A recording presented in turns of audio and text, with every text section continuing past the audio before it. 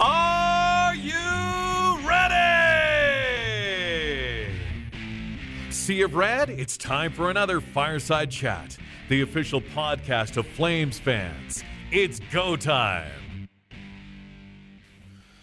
Well, it looks like the Calgary Flames season might be turning around and the sky might no longer be falling. And as always, I'm Dan alongside Matt, here to break down the week for you. Matt, overall, good week for the Flames, I'd say. What about you? Well, not the best start to the week, but it certainly looks like it's turning around slowly as the week's gone on. You don't feel like we need to move all the players anymore? Still waiting and seeing, but, one half of one good game and a lucky win against Philadelphia doesn't really impress me much. We'll have to see how they go on over the next couple weeks. Well, let's break down this past week. On November 19th, the Calgary Flames played the Colorado Avalanche here in the Saddledome. They came back for that game from their busy road schedule they've been on. A few lineup changes here, mostly on the defensive side, with Brody out, Hamonic out, and Bennett out. The big changes that we saw were the first line in this game for the forwards was Johnny Gaudreau, Michael Backlund, and Elias Lindholm.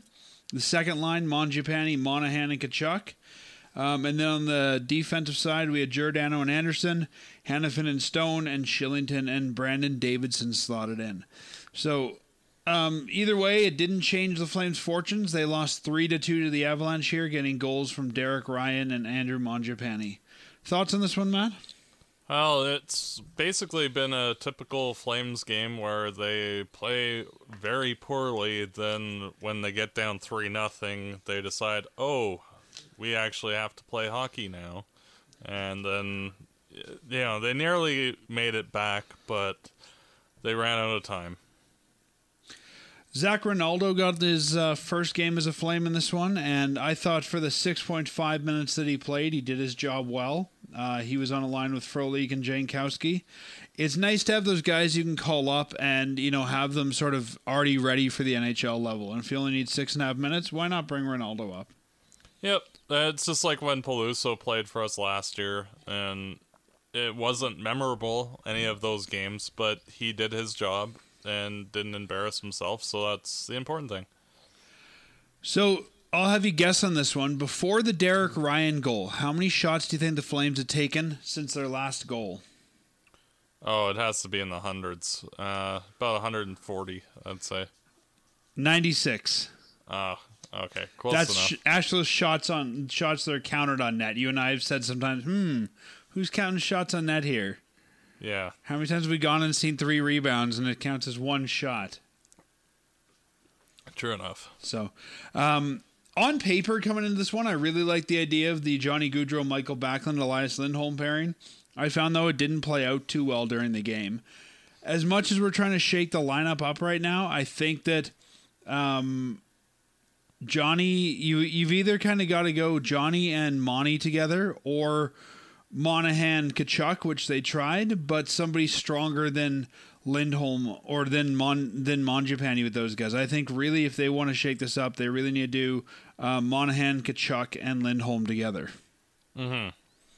Yeah, and it's hard when you have injuries and players that are struggling where you can't have like another quality second line player to throw in the mix to do a proper blending of the lines.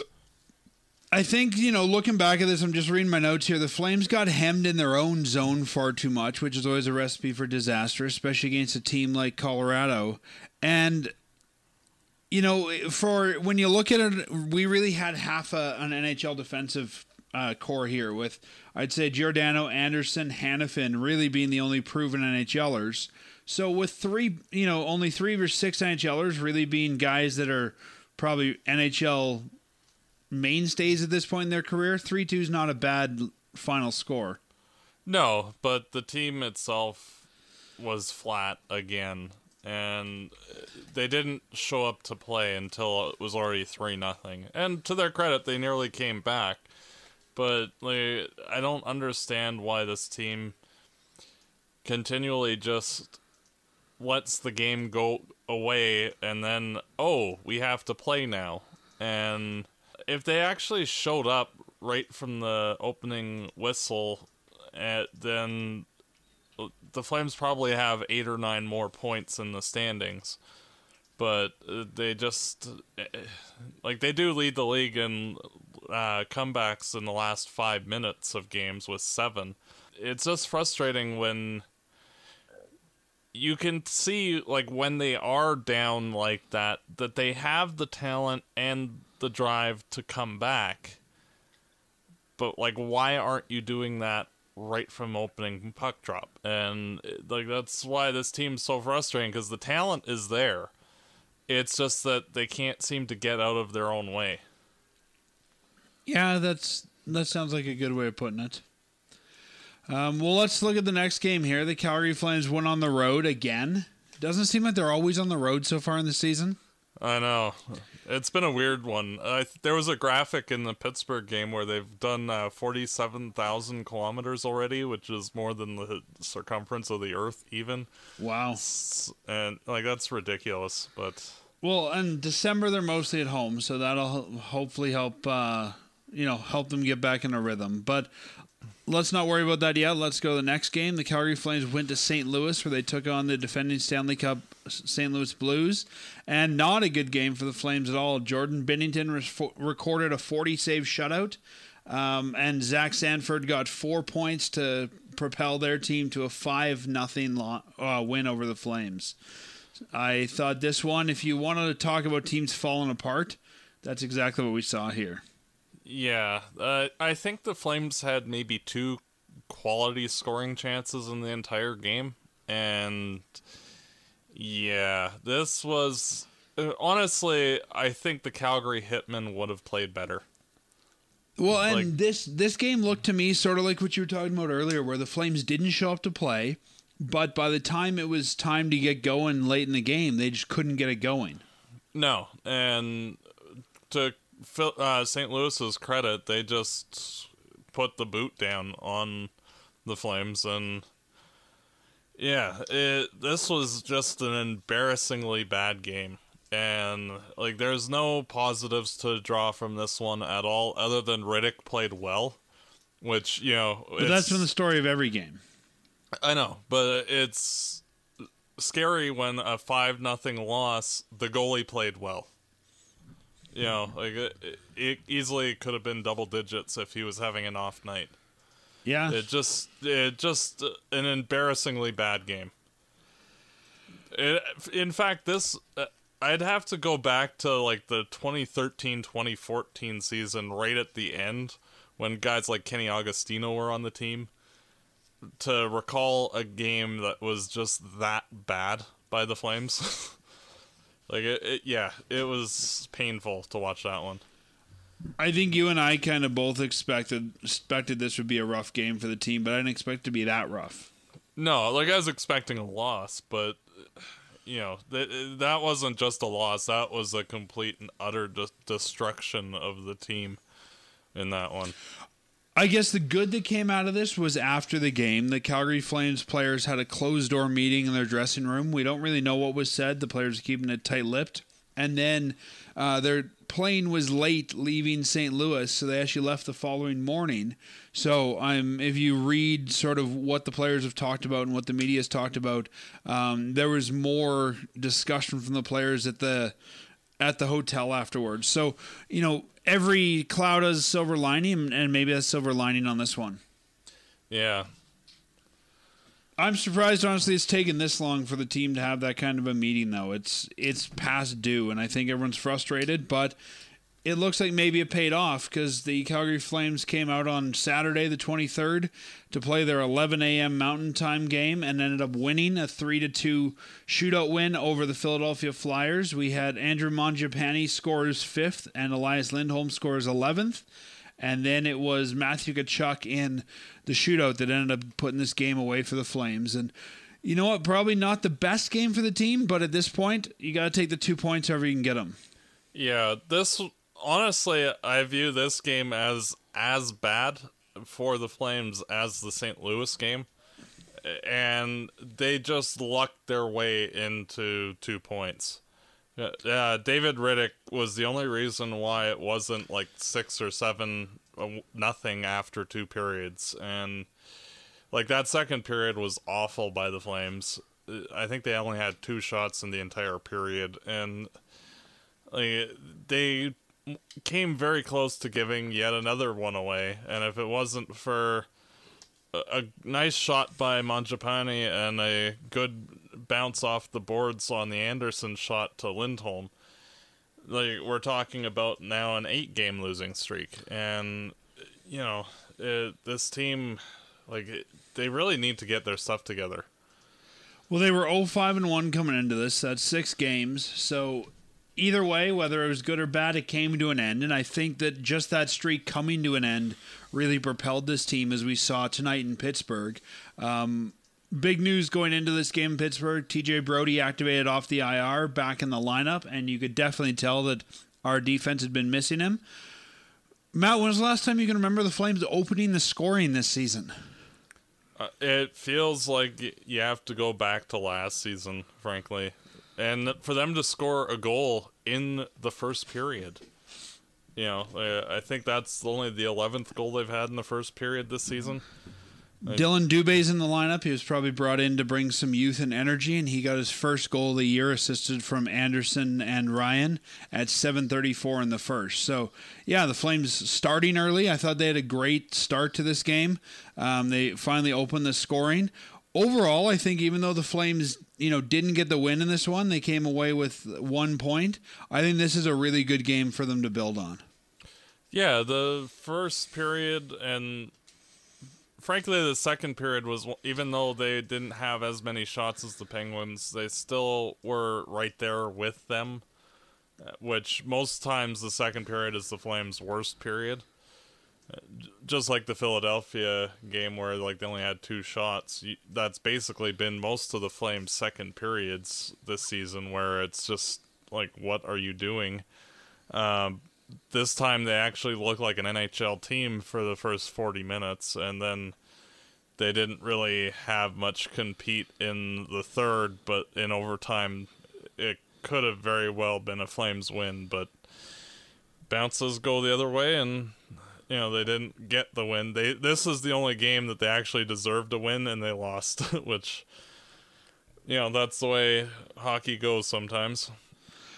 The thing I really liked about the team in this game, if I look back at it, is I felt like every time Pittsburgh started to push back at the Flames, they were there to answer. And so often we've seen in the past that the opposing team has started to push, and the Flames just say, okay, you can have the game. And I thought, even though the Flames weren't in control or weren't maybe playing their best game the entire night, I thought there was a lot of good that we saw just in terms of the game flow on this one. Yeah. And it looked more like what we saw when the Flames were decent last year. This might be the closest thing to a 60-minute effort we've seen this season. Yeah, I'd agree with that. And if the Flames can keep going with this, I won't have any worries about the team and the season. They'll rebound, and you'll see them slowly climb the standings over a few weeks, if that's what we're going to get from this team. On the other hand, if they revert, because they didn't get rewarded with the extra point, if they revert back to anything that we saw before that game, then yeah, it's not going to be good. No, and I think this is a game that, on their way to Buffalo, they can watch some video and hopefully build on. And I think that getting TJ Brodie back in the lineup was probably a boost for these guys. But this game is really what we need to see them playing from here on out if they want to have any chance of success this season. Yeah, and we'll see how things go. But, on the overall this week, was not at all impressed with how this week went. But at least there's a glimmer of hope for positive change, which that's something that we didn't have at this point last week. And, hopefully they have a little bit of an easier time with Buffalo, Ottawa, and Buffalo, I do believe, this week. So it should hopefully be a little easier in terms of the quality of opponents to get on a roll. But, You know what, though? The best teams in the league aren't always the ones that play the best, but the ones that find a way to win. And I'm not saying the Flames are the best out there, but while that Philadelphia game may not have been great, they found a way to win. And I think that if they're going to get back to being the number one team in the West, that's going to be important. You can't play every game all out. No team does that. But just finding those ways to win is going to be important. Mm-hmm. Well, Matt, I guess the biggest question of the week, now we've talked about the Flames week, was the firing of Mike Babcock. I don't think there was a bigger story in hockey this week than the firing of Mike Babcock. And we all know that the Flames have been struggling, just like Toronto has. So I guess the big question, and I've heard a lot of Flames fans ask this since then, should Bill Peters be next? And if so, who should replace him? What are your thoughts? Well, I think that if the Flames continue to struggle over the next week or two, then I would not be surprised if Bill Peters gets fired. And especially with certain things that came up today that we're not going to go into with the Kimalu, especially if that actually is true, then yeah, definitely he should go. We're just going to wait for the Calgary Flames to make their comment before we comment on that. Yeah, it just depends on how everything goes, but the Flames have been a bitter disappointment, and Peters and Babcock both are the same mentality of coach. So and the issues that have plagued the Leafs have plagued the Flames. So I could see the Flames be next to make a change, and I would. As for who would replace them, honestly, I have no idea. Because there's not really any. Because the Flames made changes in their internal system. It's not like Toronto where they had Sheldon Keefe, who was looking good in the farm, ready to go. I guess, as a temp, you could throw Huska in there. But, I don't know. I don't really know who would be an upgrade on Huska, even. So, I'd be a little leery on, it's a little bit more of a tougher thing, because it's not clear right now. And I think, to me, that's one of the biggest questions in my mind is if we make the coaching change, who do we go to? If you're firing the coach to try and turn the team around, to me, Huska's not going to turn the team around. Huska's the guy to keep the seat warm until the end of the year. And as you mentioned last week, if the Flames sort of give up on the season and say, okay, let's move some assets and retool, then maybe Huska's the guy. But if you're trying to fire them to get them motivated, I don't know who you replace them with. Yeah, because last year the Blues brought Berube out of off the sidelines. He wasn't a part of their team, and he ended up doing well. And I don't know, if there's any good young coaches or anything like that are available. It's just, if the Flames do need to make a change, it'll be interesting to see who they go with. After firing a coach like Bill Peters, you generally see them bring in a player's coach. Right, that's kind of the way that the ebb and flow works. And I don't know what players, coaches are out there that aren't just, this guy's the next AHL guy who's, available. I don't want to just get someone's leftovers. Yeah. Bruce Boudreau might be a decent option if he's available. I think he's with Minnesota still, though, isn't he not? I think so. We had a few people who emailed us and said, would you swap coaches essentially? Would you see the Flames hiring Babcock and Toronto hiring Peters? And to me, Peters was sort of groomed in the Mike Babcock school of coaching. You're not going to move one for the other. Why even fire a coach then? Yeah. They're too similar, I think, in their styles and the way they work.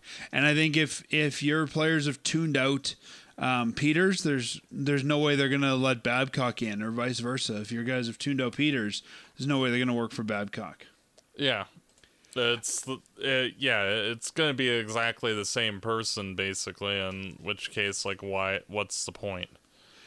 The only hesitancy I have at this point to get rid of the coach, besides, as we talked about, the fact I don't know who fills the role, is we've gone through way too many coaches. I mean, if you take a look, Bob Hartley was here from 2012, 2016, then Gulutzan 2016, 2018, then Peters 2018 till now. And it just feels like we've gone through... The coach has been the scapegoat every time we haven't made the playoffs pretty much, and... I don't know at this point that it's a coaching issue. I mean, yeah, they might need to change the coach because it's easy and it's the easy thing to do and the thing that, they can do reactionary. But at this point, after 3 coaches with essentially the same core, I don't think it's coaching. No, I agree. And that's why last week I was mentioning making changes to the team instead of just fire the coach. Because intrinsically, we've gone through how many coaches now, and there hasn't been any real accountability on the players, and it's one of those where it's really tough because you can't really make a trade. It's not like before where you'd get 2 teams who are struggling who would swap players to try and shake things up back in the early 90s and such. And now there's the only semi-decent player that I could see being traded from any team is Kyle Turris. And that wouldn't really even be much of an upgrade on Lucic at this point. So there's not really anything that the Flames can do to immediately fix the team. And let me ask you this question. Since 2000, it's now 2019. What do you think would be a reasonable number of coaches for a team to go through?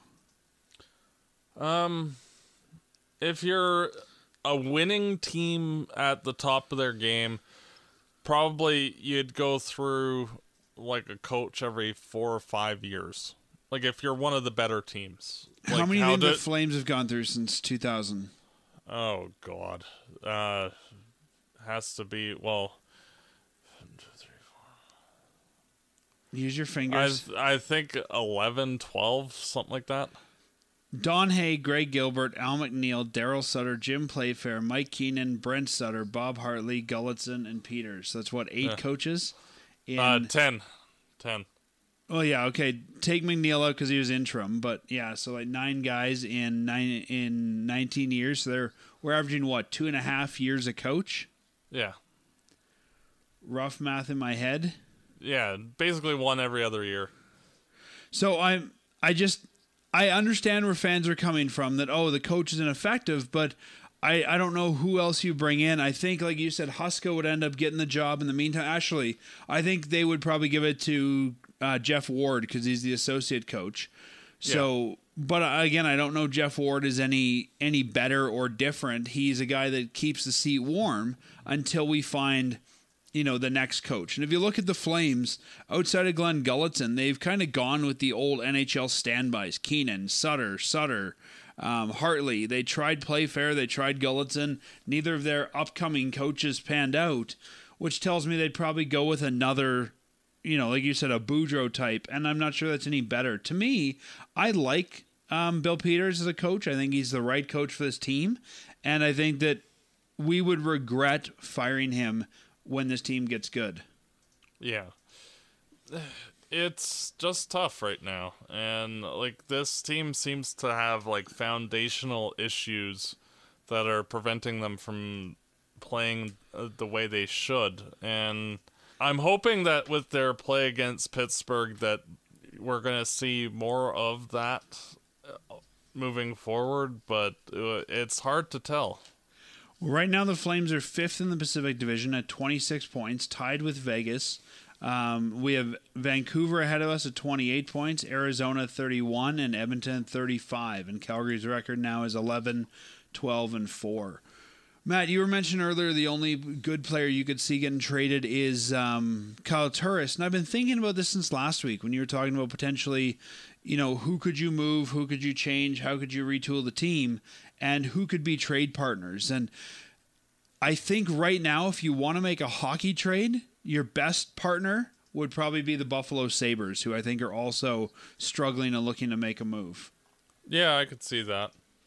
I've always liked You know, Rasmus Ristolainen, but I don't think that they're gonna move him. I think that they kind of didn't develop him properly as a defenseman, but he's still a good offensive player and might be a cheap-ish acquisition. I think Ristolainen they're going to want a lot for. Yeah, I think it'd be worth it though, but it would depend. Like everything, the acquisition cost is what matters. I'm just looking at their roster, and I think that when we look down the roster, they're a team that's struggling, and they're a team that might want to make some moves, and not necessarily that are going to help us or be the best player we can find, but guys that are good enough, I guess, to swap one of our guys for. Not that I necessarily think he'll help us a lot, but I could see the Flames going after Sheary. Yeah, that'd be an adequate depth guy. Yeah, I think he's an NHL caliber guy. I think that his contract's decent enough that I could see the Flames making a run at him. Yeah. I don't know where he... Oh, let me see here. He's on IR. I was going to say, I could also see the Flames, because the right winger, even though he's older, I could see the Flames, if he wasn't on IR, taking a swing at Kyle Okposo. Yeah. Again, that would be an adequate-ish... Yeah, but I think if they're just thinking they need to make some moves, that Buffalo might be a team that just wants to make some moves with you.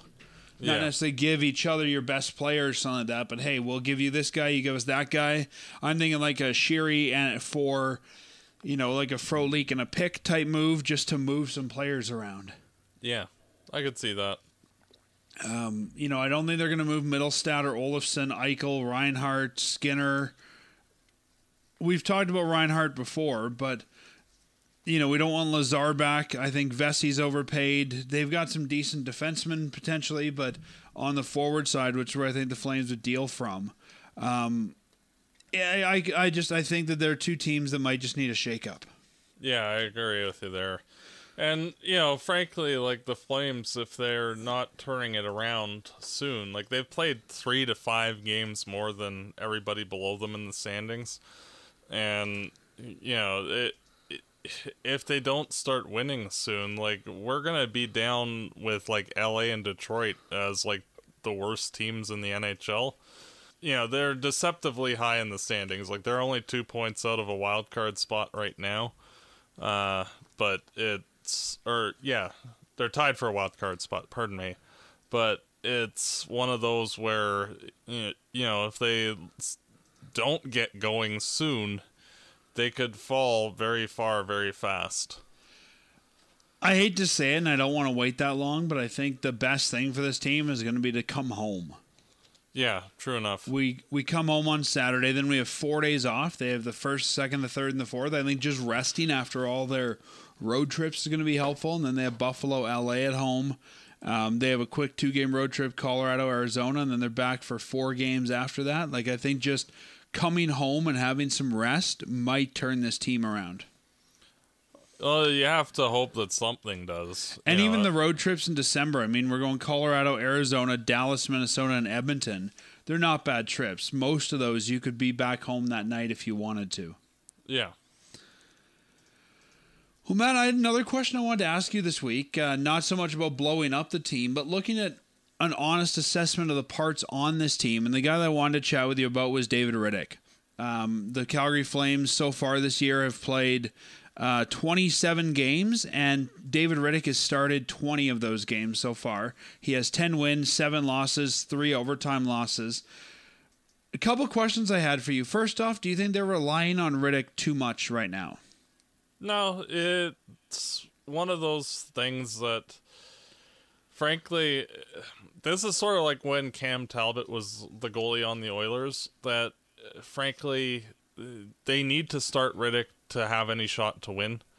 Because, like, this, and that's not a slight to Talbot. Like, he's actually been fairly good in his own right, but the team just doesn't show up when Talbot starts. And they need to do something to get points. And Rittich is getting used way too much right now. I think he should be around 16 games instead of 20, but if the Flames were doing better, I think things would be split a little bit more evenly. But that's it. Do you think they're kind of riding them too hard, and do you think we'll regret it down the road when maybe we're, making the playoffs or pushing for the playoffs and he's not ready to go? Yeah, I think they will. If things don't change soon, then if the Flames are basically using him that much all season, he's going to be burnt by the playoffs. And because he's just not used to starting that much, and unless the Flames start banking a bunch of points in the near future where they can actually get a cushion in the standings where they don't have to worry about falling to the basement, then they can start using Talbot more, and maybe Talbot can go on a little bit of a run to give Rittich some time off. But until that happens, the Flames are basically stuck riding with Rittich, and to even give them a chance this season. And it's frustrating because this team, I don't think would have wanted to use Rittich as much as they have. It's just that they've had no other option. I think they went into this year wanting to sort of run a 50-50 rotation until the new year. That's kind of the sense I was getting. See who did well and then give that guy more time. Yeah. Or even a 60-40 with Rittich being the number one, but, not, like 70-30. So, and that's my worry here is, okay, so if the Flames do turn this around and end up making the playoffs and our number one goalie is spent, I guess what good is that? Like, it's at one point we've given Rittich 7 starts so far, we've given Talbot 7 starts. I don't think he's looked bad in any of them. It's just the team in front of him isn't looking good.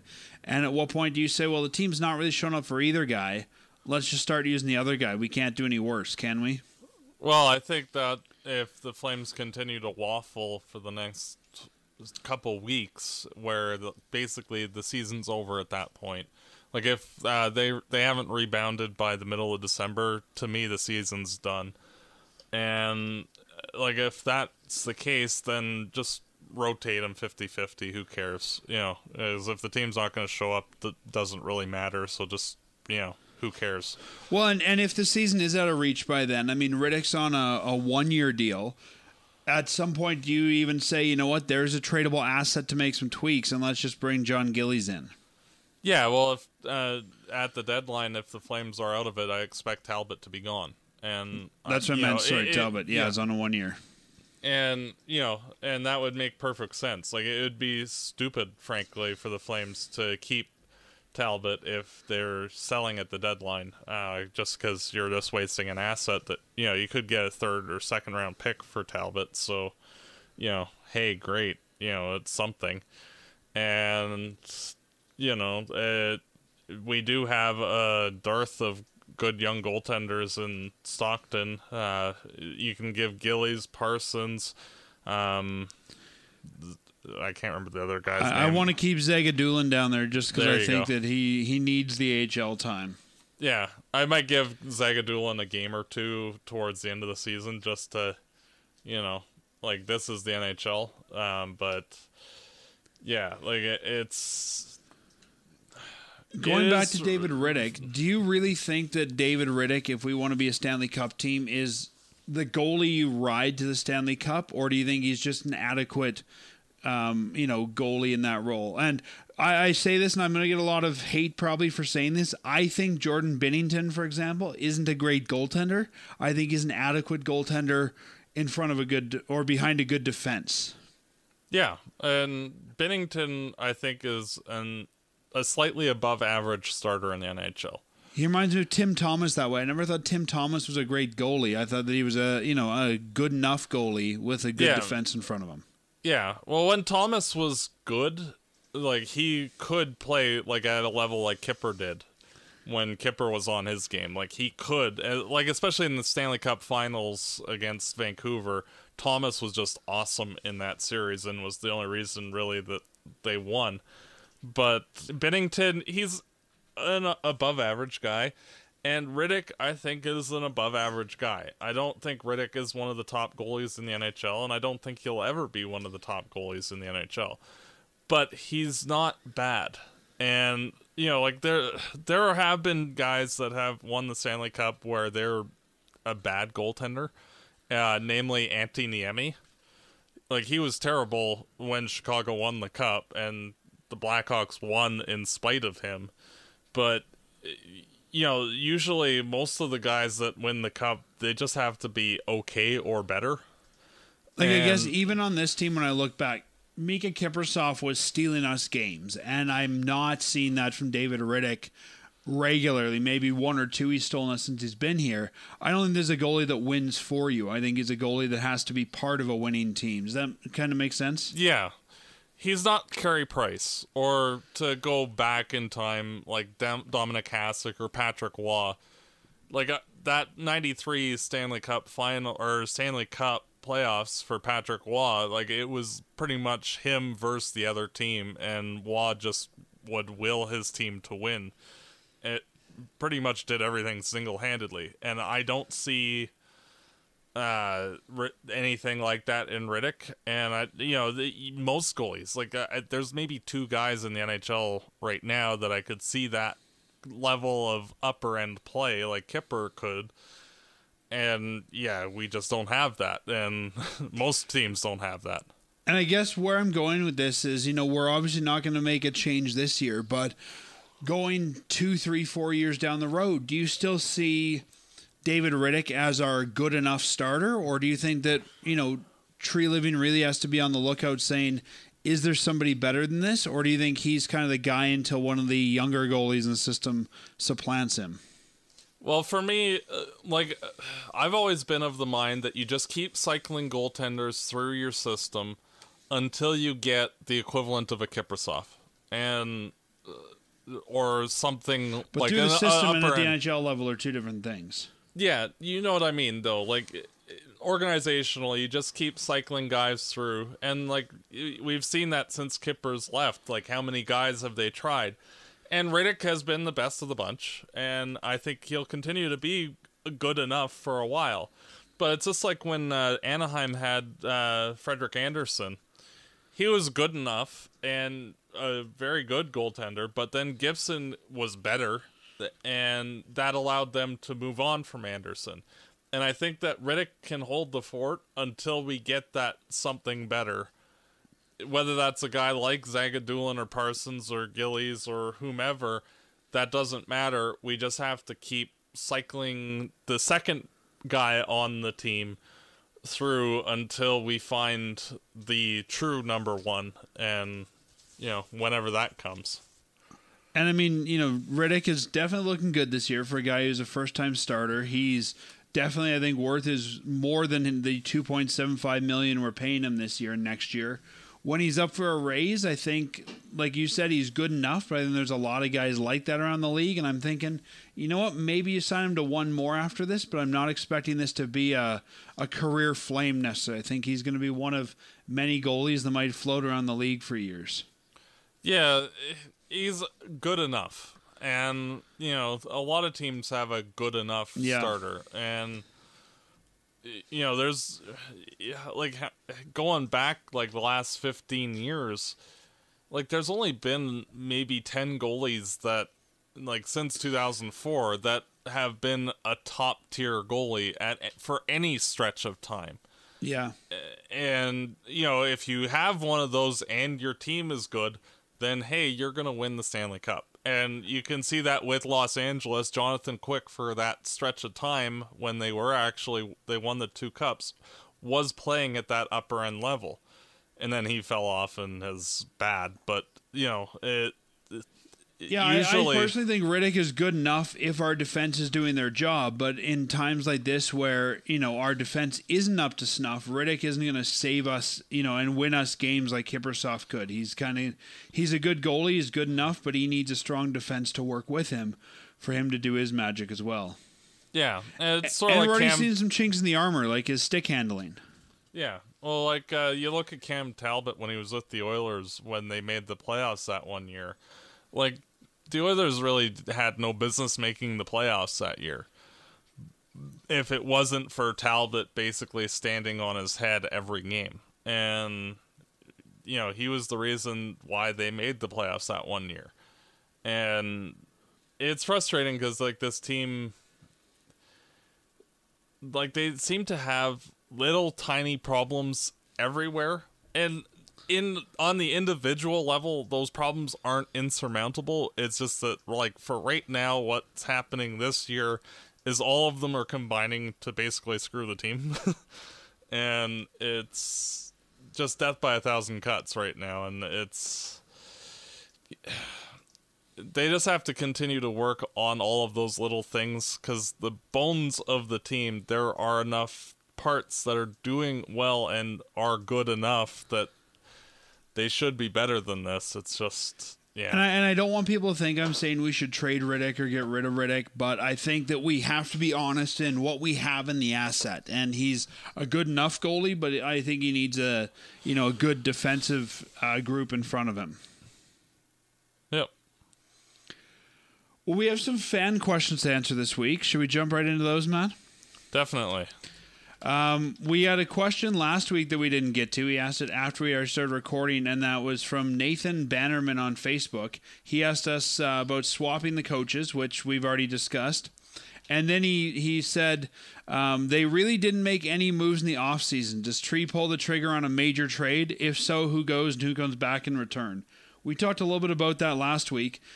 We don't want to say here that if there's the right deal, they'll make a move, but I personally, as we've talked about, don't think there's many major moves to be made. Like, I think when I'm thinking a major move, I'm thinking you're moving Monahan or Goudreau or Lindholm.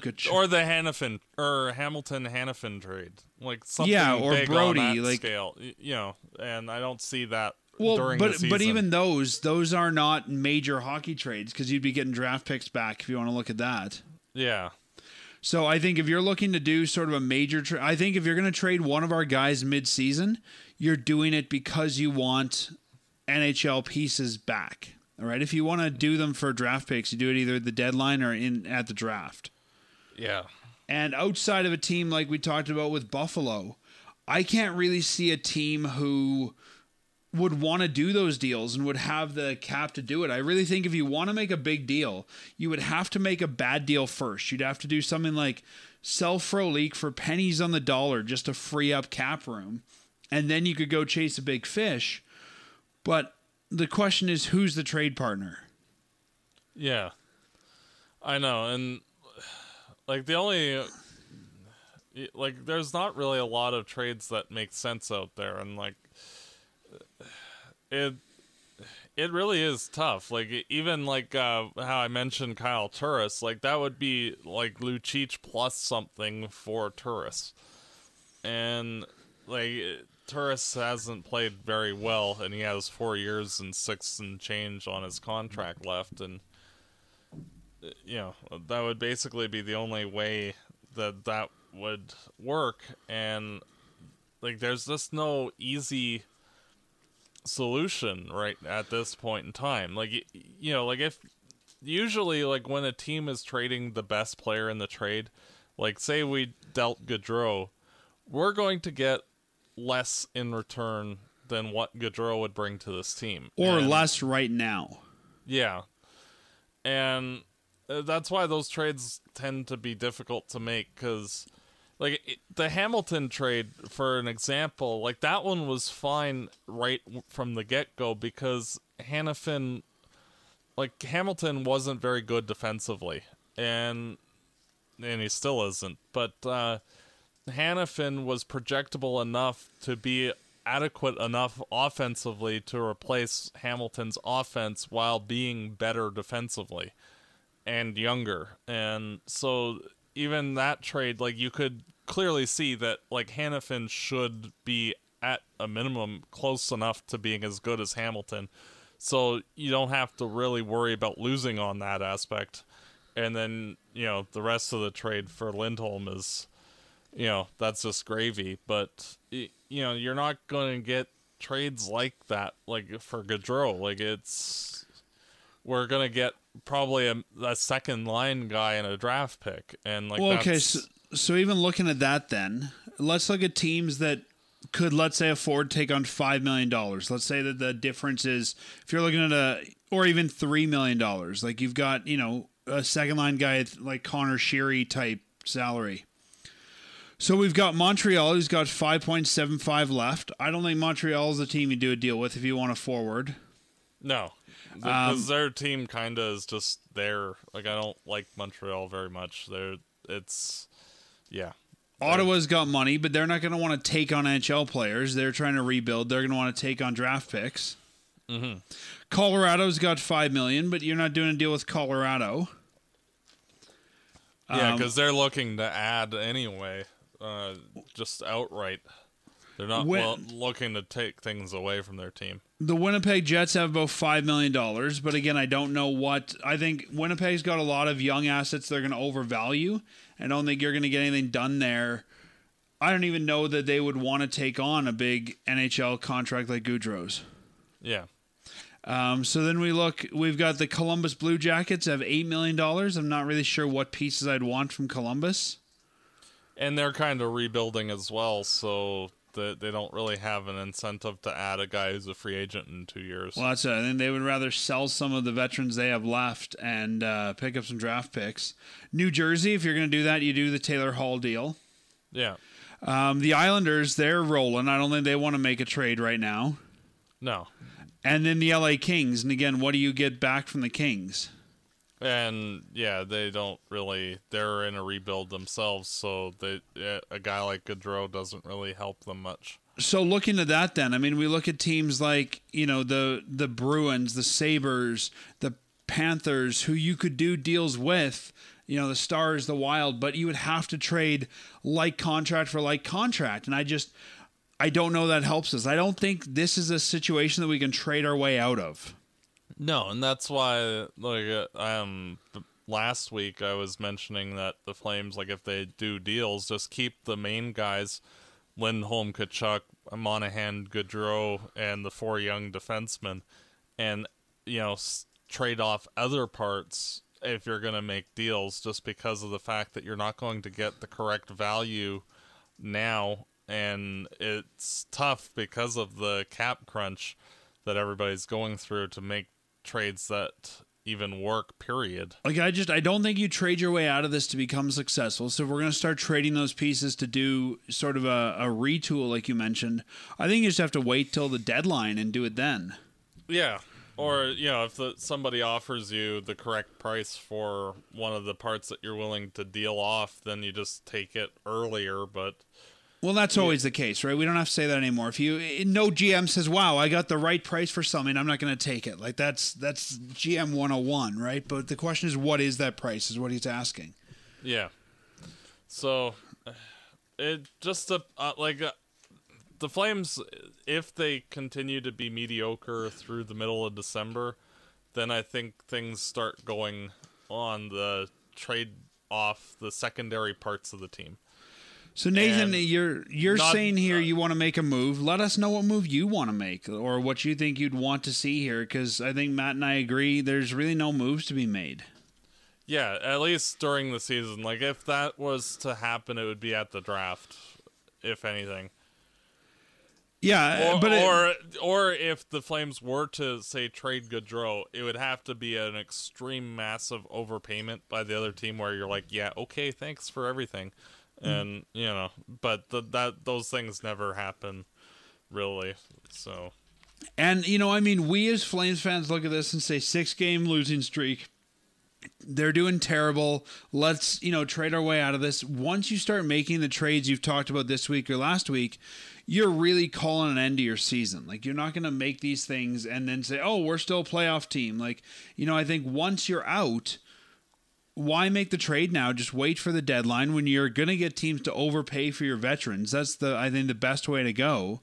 And start it there, finish at the draft. But I just don't think that you trade Gaudreau or you make a big trade and we bring in Taylor Hall and he's not going to carry us to the Stanley Cup.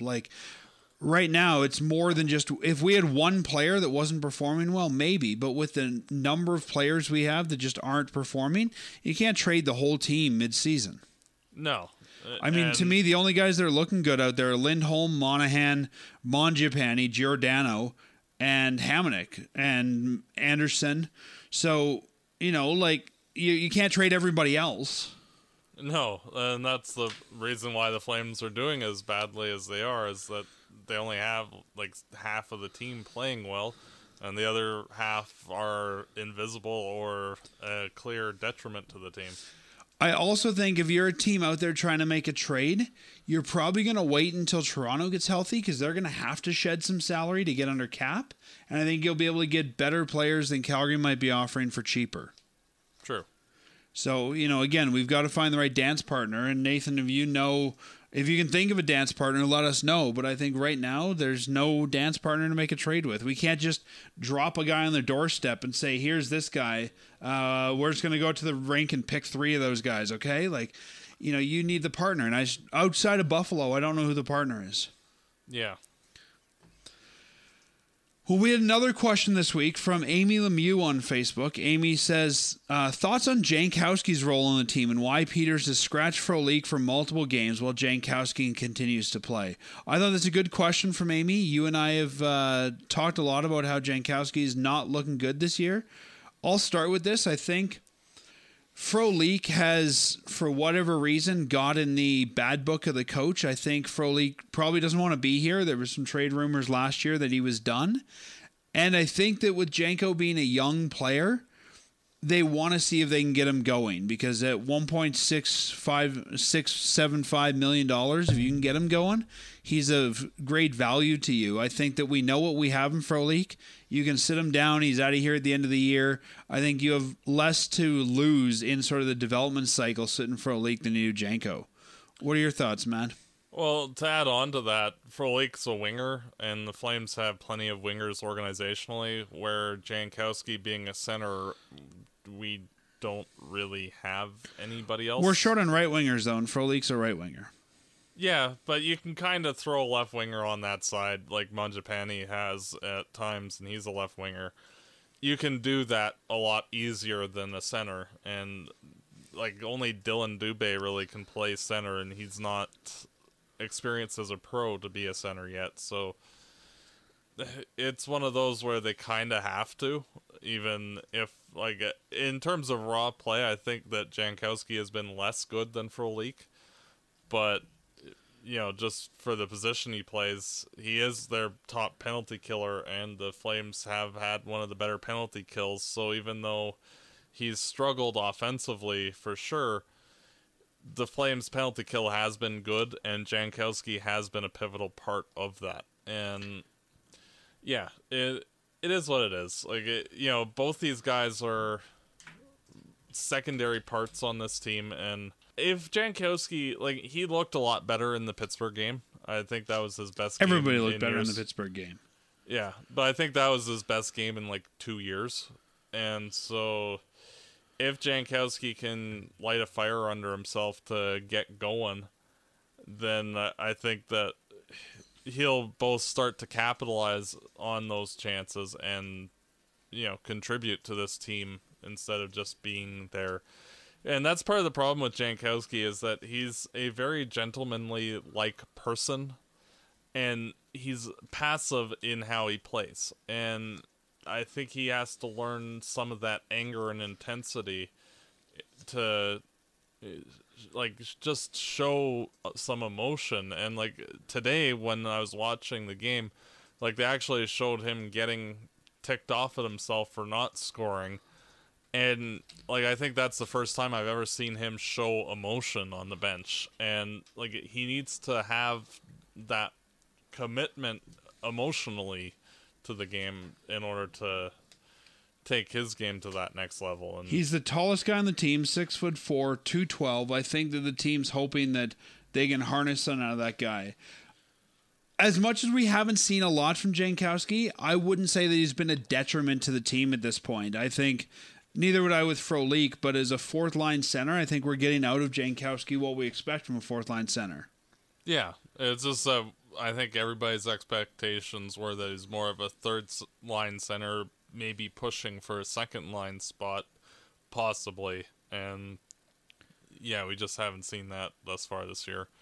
And we've seen the coach. I mean, we've seen him elevate Mangiapane up the lineup. There's a guy who didn't play all last season. When he did, he was in the bottom 6. He didn't even have a contract coming into the season. So I think that Peters is trying to put young guys in the lineup. We've seen him do that with Anderson, Shillington. I think that's part of the reason Janko's been here. I think the team wants to know what they've got in him. And also, it's probably partly if he plays, you can showcase him. And if there's something you can put him in a deal, like the rumored Frolik and Janko for Zucker deal, you'd rather have people see him playing so that you could do that. Yeah, because it's always bad press of, somebody was a healthy scratch. Well, but in this case, Frolik's the healthy scratch. Yeah, but Frolik's an expiring contract and a known asset, so you know what you're getting with him. And where Jankowski, because the thing is that general managers do not watch every game that every team plays, and so. No, but that's why they have pro scouts. No, I know, but they also look at how he played at times last year and the Flames penalty kill and all that kind of stuff, and see that, well, those aspects of his game, the offense isn't there, but for his other parts of his job, he's doing a good job. So, it's just like when Sutter acquired Ales Kotelik back in the day. Kotelik scored one nice goal on the power play against the Flames, and then a couple weeks later he was on the team, and I don't think that Sutter had watched too much of Frolik because he did score a really nice goal, but he didn't. I don't think he saw too much of how Kotelik played. Otherwise, we would never have gone through that experience, but. I think you're doing more harm than good by sitting Janko out at this point. If he's not a detriment to the team, I think you just keep him rolling. You make him earn his way up the lineup and making him the fourth line center. It's not hurting us, but at least he's out there. He's getting the reps and he's playing. And I think right now that's the best thing you can do for him. Yeah, and if he turns it around, then that's awesome. And if he can resume being that 15 goal-ish guy. I don't think he'll get that high, even if he does rebound this year. But, more that pace of play, then, he's more than adequate being on the team. And, we'll see. I wouldn't be surprised if he's not here in the off season. But I think for this year, he's an asset, and you've got to play him as such. And like you said, we've got Frolik, who's sort of a known asset. And he's developed as much as he's going to. I think right now the best thing you can do for Janko is just get him the reps. And even though they're giving him the reps, low in the lineup, he's still out there, he's still playing, he's still doing those things he needs to do. Yeah. And to his credit, the penalty kill has looked good this year, and he has been the number one penalty killer on the team. So, he's usually the first guy out there. And with Dubé playing on the third line, I think once we see Sam Bennett out or back in the lineup eventually, that might be the question of what happens with Janko then. Mm-hmm. Well, I think that pretty much wraps up everything we've got to talk about with the Calgary Flames this week. You ready to look ahead and do some predictions? Hopefully we see some wins. Hopefully. Well, last week I thought we'd win against Colorado and lose everything on the road. I was wrong. You were a little too pessimistic. You thought we'd lose all four. And we lost one and got a point in one. So this week we've got two games. The Calgary Flames on Wednesday take on the Buffalo Sabres in Buffalo.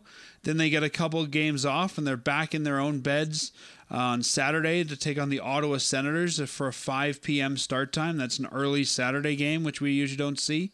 And then after that, they've got 4 days off. So only two games until we talk again. I'm going to be bold, Matt. I'm going to say that we win both. And I'll be pessimistic and say they lose both. Do you think we see Rittich in both? I think they'll split. Which one do you think we'll see Talbot in? Probably the Ottawa game. That's what I'm thinking too. I think they're going to play Rittich in both because there's some time there. They got 2 days, but I think you can beat Buffalo because Buffalo's down on their luck right now. I feel like the two teams are going the opposite direction. Calgary's on their way up.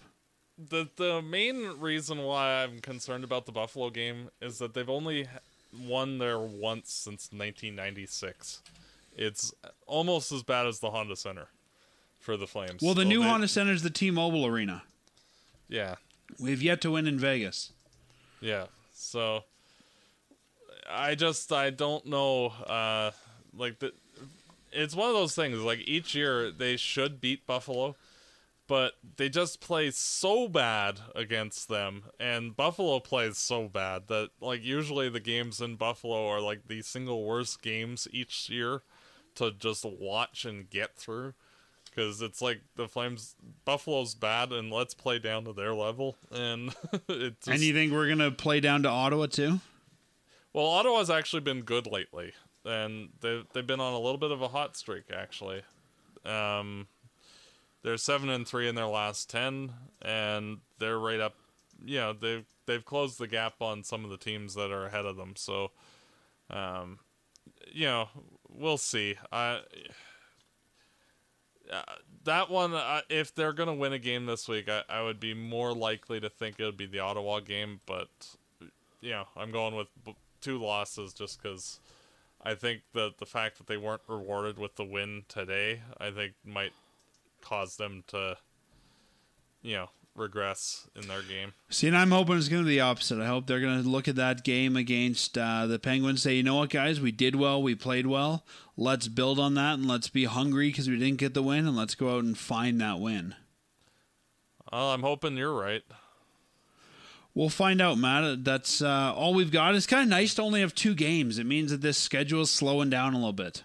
Yeah, it's nice, and like, especially because in December, like, they're playing basically every other day, and against a lot of good opponents, and a lot of tough games for the Flames up until Christmas. So they have to enjoy the little bit of a break between now and the 5th, because they have like 10, 11 days where they only play two games. So, you know, it's a nice little bit of a break for them, and hopefully they'll be ready, because it's going to come fast and furious after that. We'll profile their December schedule when we chat next week. But yeah, let's enjoy these 2 games. Remember, they're both 5 p.m. starts, so some early games for us this week. Could be good or bad for you if you're on your way home from work on Wednesday. And if you're going to the Dome Saturday, make sure you get there a little bit early, because otherwise you'll get there just as the game's ending, which might actually be the only part of the game to see based on how the Flames have been playing. Just show up at 7, you'll see the best part of the game. Yeah. Oh, hey, they didn't show up for the first 2 periods, and neither did I. The Flames should almost just set the clock in the dressing room ahead 2 hours. It's like, all right, it's 7 o'clock, time to go play, boys. Yeah. Or on a normal night, okay, it's 9 o'clock, let's get going. Yep. I know, they should have like a little score clock in their dressing room that, like, shows them down 2-0 before the game even starts, and say, okay, guys, we gotta come back. Well, I wonder if you could just, like, I wonder if there's any rules where you can spot the team 2 periods.